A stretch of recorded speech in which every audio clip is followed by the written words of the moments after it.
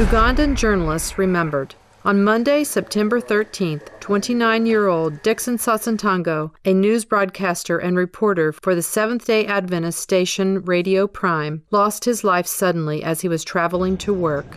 The shock of his passing came just 3 days after the unfortunate loss of fellow journalist Paul Kiggundu, who succumbed to an attack while filming an event. The untimely deaths of these two young media members have sparked international attention, with both tributes and concern pouring in from a number of national and international agencies.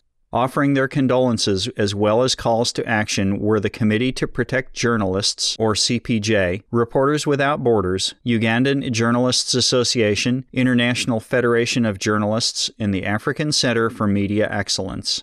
United Nations Educational, Scientific, and Cultural Organization, or UNESCO, Director General Irina Bokova also requested that Ugandan officials launch a full investigation. We are deeply saddened by the passing of these two promising young media members and send our sincere sympathies to the family and colleagues of Messrs. Kiggundu and Ssentongo.